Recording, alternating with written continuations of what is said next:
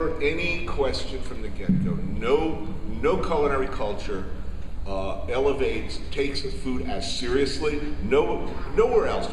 Some sushi chefs, I'm well aware, are only allowed to work on rice for 7 years before they're even allowed to touch fish. Nobody fetishizes food, the simple perfection, the glory of the ingredient. No other culture I've ever experienced are still, when you find a sushi chef at age 75 who's been doing the same 25, 30 cuts of Edo style, old school, same cuts of sushi, still struggling every night to make what he's been doing a million times just a little bit better, still striving for perfection.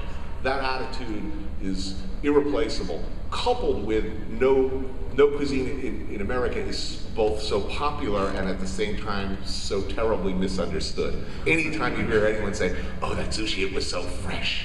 The fish was so fresh. They completely missed the point already. The best sushi is not the freshest sushi.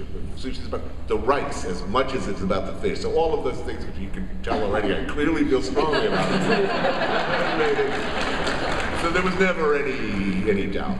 Okay. And another question. Is your main character going to be traveling like what you did in your shows? Oh, you mean will we continue with this? Yes. I'd love to.